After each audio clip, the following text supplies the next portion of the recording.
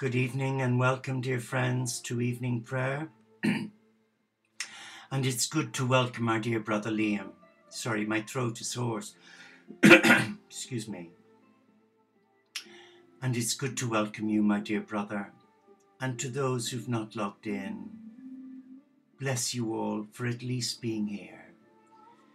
This evening, my heart is so full of gratitude for the brothers and sisters of our community, for those who've stayed the course, who've not turned away from the divine invitation from the beloved to give their life for global unity and interspiritual unity, and to serve the one God, the God of many names.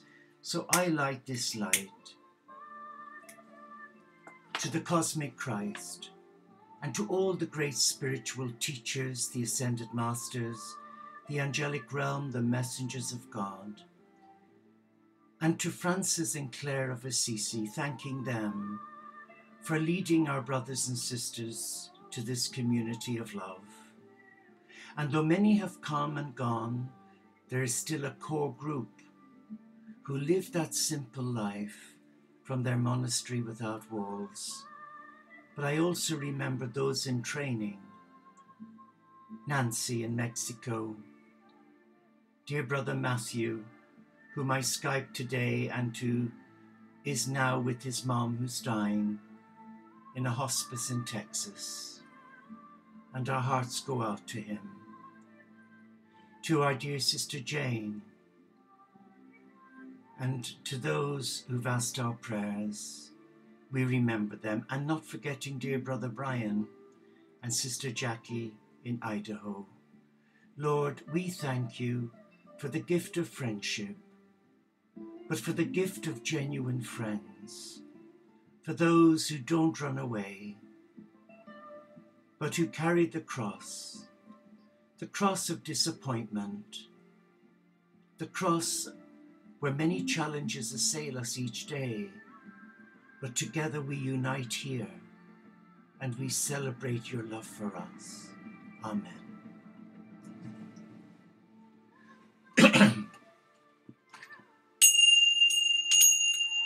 And now we have our evening prologue of our brother and sister Essenes of Mount Sinai.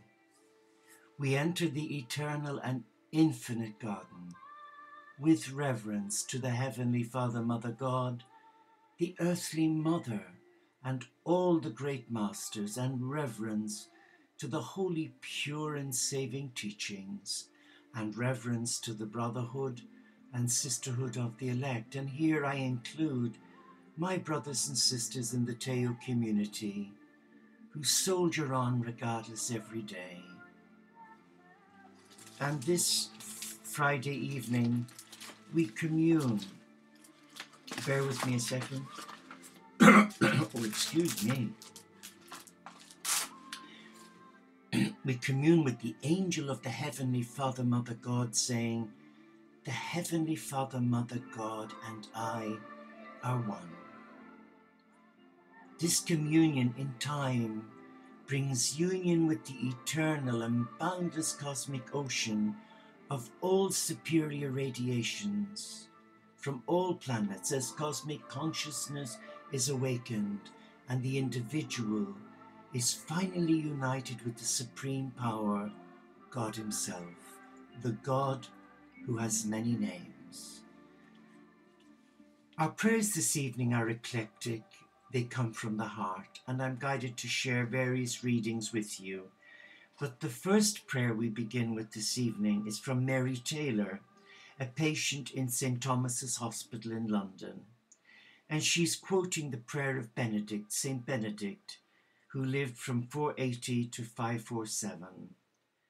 "Gracious and Holy Father, Mother God, give us wisdom to perceive you, intelligence to understand you, diligence to seek you, patience to wait for you, eyes to behold you, hearts to meditate upon you, and life to proclaim you, through the power of the Holy Spirit, of Jesus the cosmic Christ, our Lord and Saviour, the incarnate Son of God.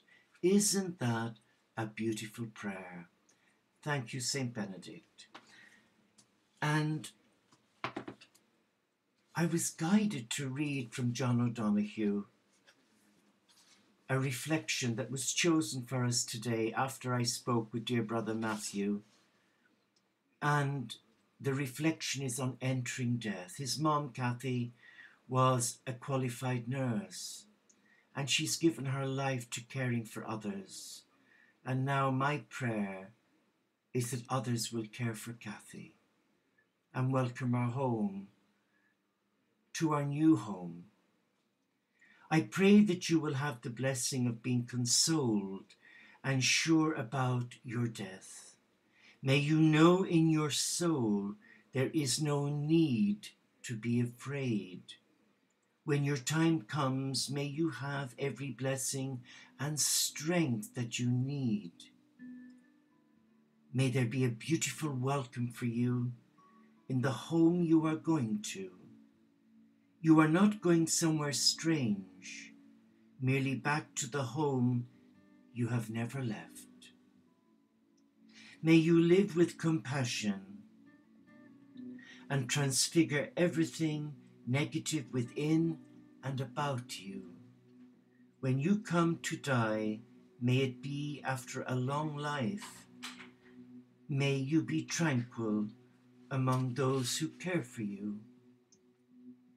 May your going be sheltered and your welcome assured. May your soul smile in the embrace of your Anam Cara. Wow. Your soul friend. Oh, wow. Those words are so worthy of Kathy. That's Matthew's mom, as she prepares to return home. Our next reading is Psalms Now by Leslie Brandt. And this evening we pray Psalm 77. I cry to God in my desperation, out of the dark corner of my stifling loneliness. I grope in vain for some solace or comfort. I try to think about God, to contemplate his many promises, but my heart is empty, my soul as dry as dust. I spend sleepless nights searching, waiting for God to speak to my need, to give me strength in my conflict. I remember how he has responded to my prayers in times past, but I get nothing from him now. Nothing save the echoes of my own agonies screamed into empty heavens. I am reminded of his deeds and wonders of years past. He demonstrated his love in his concern for his people. His majesty and power are reflected in the great forces of nature about me. Then why doesn't he hear my pitiful pleadings? Why doesn't he fulfill his promises on my behalf? Good Lord, where are you? Let us just stay with those words from that psalm, because I'm sure someone here who's joined us, maybe those words are for you. Well, let us celebrate and give thanks.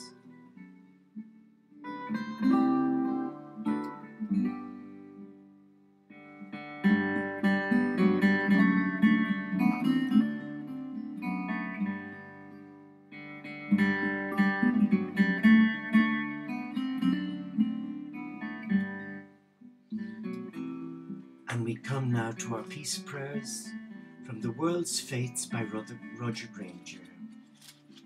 And this evening, I'm opening it and the theme is the legacy of deprivation. In Psalm 38, verse 8 of the Old Testament Bible, we read, I groan in anguish of heart. And from the Sikh Guru Gobind Singh, we read, look where you may, he pervades and prevails as love and affection.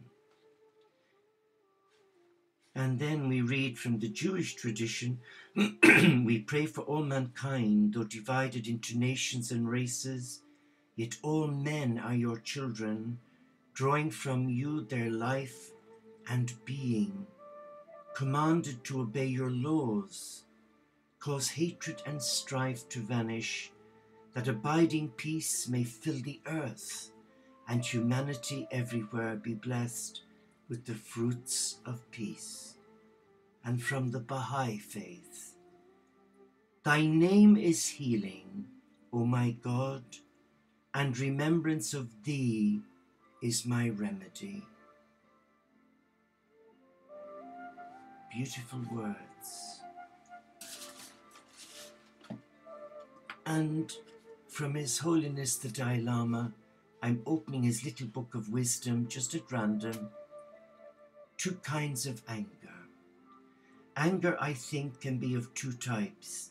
Hatred with ill feeling is one, while another anger with compassion as the basis of concern may be positive. Keep anger in check. Usually people consider that anger is part of the mind and that it is better to show it, to let it come. I think that's the wrong conception. Resentment because of grievances may be let out because then it is finished. Constant anger, that I think it is better to check. And I'm guided to pick up this little book by Sarah Young, Jesus Calling. And for today, we read for the 17th of February, I am the risen one, who shines upon you always. You worship a living deity, not some idolatrous man-made image. Your relationship with me is meant to be vibrant and challenging. As I invade more and more areas of your life, do not fear change, for I am making you a new creation, with old things passing away and new things continually on the horizon. When you cling to old ways and sameness, you resist my work within you. I want you to embrace all that I am doing in your life, finding your security in me alone. It is easy to make an idol out of routine, finding security within the boundaries you build around your life. Although each day contains 24 hours, every single one presents a unique set of circumstances. Don't try to force fit today into yesterday's mold. Instead, ask me to open your eyes so that you can find all I have prepared for you in this precious day of life.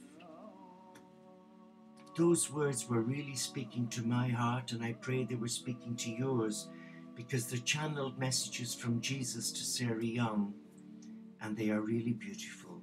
Let us now come to our evening intercessions. But let us first be still. And if anything is troubling you, or you're worried or anxious or afraid about something, name it, bless it, and release it to God in a mindset of gratitude. And the key words, thank God. Keep thanking God for releasing whatever from you, so that you're free to go about your Father, Mother God's will for your life. And now we read from the prayers for this evening. Father, Mother God, Christ prayed that we be forgiven through his passion. As you accepted him, accept his prayer for all who are hurting right now. Father, Mother God, into your hands I commend my spirit. Through his beloved disciple, Jesus gave Mary to be our mother. With her we pray to you for all her children, of all faiths and none. Response, Father, Mother God, into your hands I commend my spirit. Father, Mother God, heed the anguish of those who cry out to you with your Son. My God, why have you forsaken me? Help us to hear the cry, I thirst. Help us to see your Son, even in the least of his brothers and sisters. Response, Father, Mother God, into your hands I commend my spirit. To the man dying with him, Jesus said, truly I say to you, this day you will be with me in paradise. Father, Mother God, let these words be heard again by those who died tonight. Response, Father, Mother God, into your hands I commend my spirit.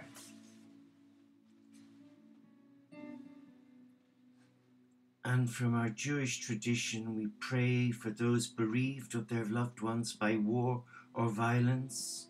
We pray for people who have lost home, work, health, and hope.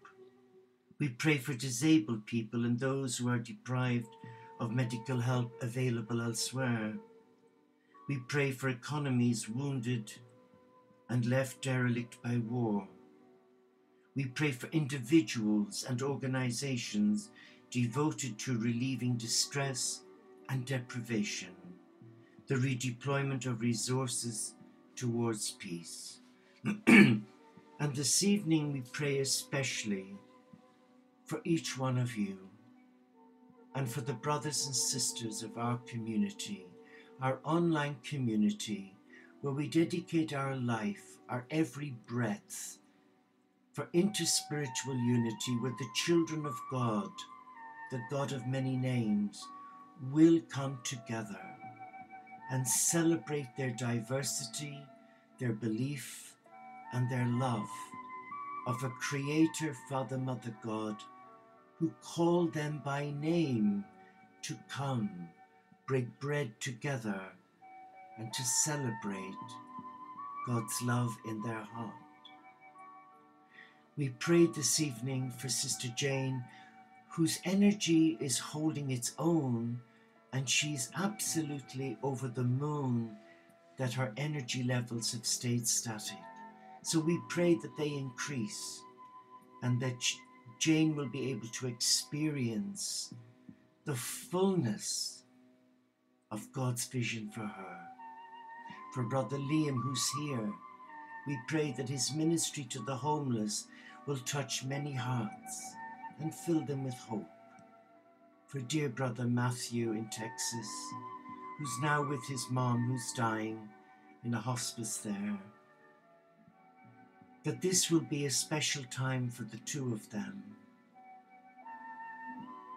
And we celebrate his mom's life, who has given her life to caring for others, for the dying, as well as for the living.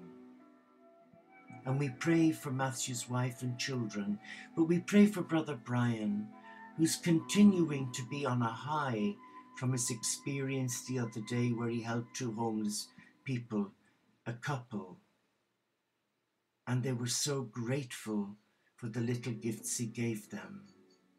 For Sister Jackie in Idaho and her family.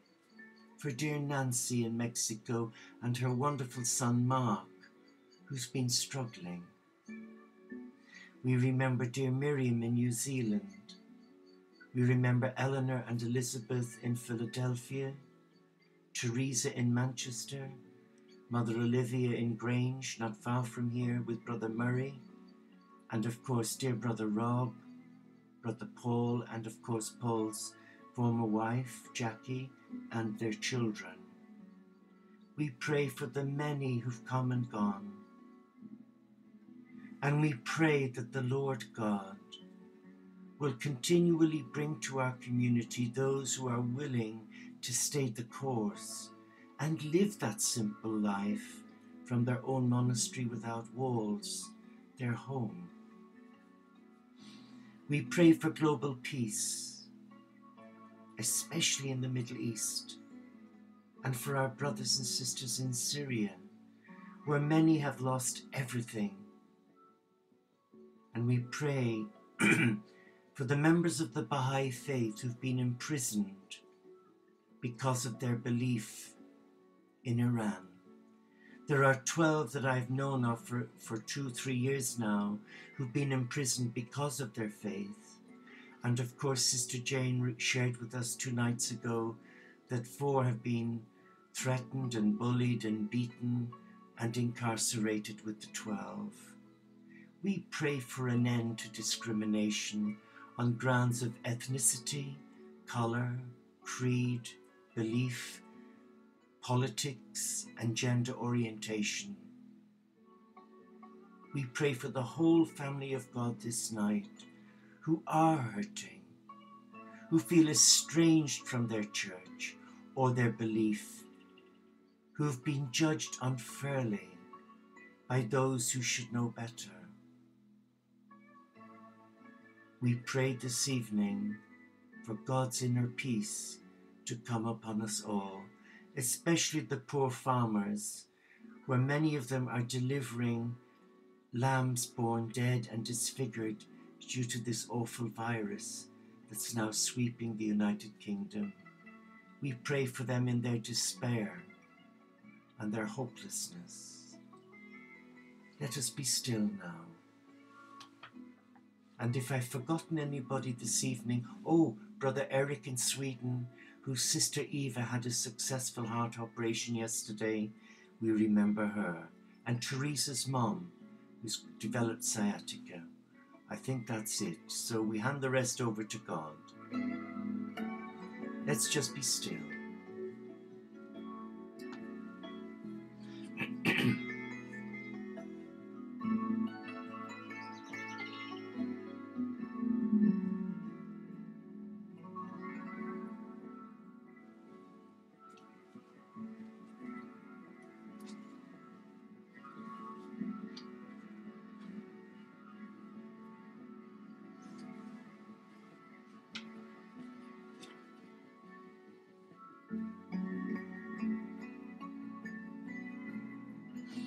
Our closing prayer this evening, I've just opened it at random, by Mark Tully, broadcaster and correspondent from India. Cast thy bread upon the waters, for thou shalt find it after many days.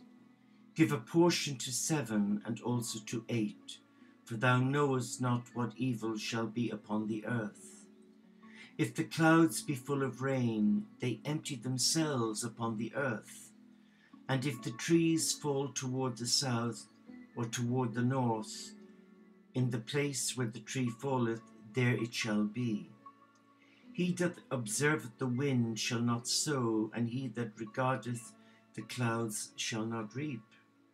In the morning sow thy seed, and in the evening withhold not thine hand. For thou knowest not whether shall prosper, either this or that, or whether they both shall be alike good. And then we've got from the Bhagavad Gita, in liberty from the bonds of attachment, do thou therefore the work to be done, for the man whose work is pure attains indeed the supreme. And from Archbishop Desmond Tutu Emeritus we read, God bless Africa, guard her children, guide her leaders, and give her peace for Jesus' sake. Amen. Oh, wow. So now go in peace to love and to serve our God. And the blessing of Christ, and all the great spiritual teachers be upon you this night. And may the Lord Christ, our physician, touch those hearts that feel estranged from his love, and especially to Brother Matthew and his mom, who need our prayers right now. May the Lord bless them and protect them. Amen. Namaste, Shalom, Inshallah, Pax et Bonum, OmShanti, Solo de Caritas, Salam Alaikum, and may the peace of all that is sacred to you reign supreme in your heart. I wish you all a peace-filled evening, and I look forward to your company again soon. And tomorrow morning, our morning prayers will be led by our dear sister Elaine from Peterlee in Durham. I hope you can join her. But for now, take care. And Brother Liam, I pray that you have a pleasant night shift and that you'll be refreshed in the morning.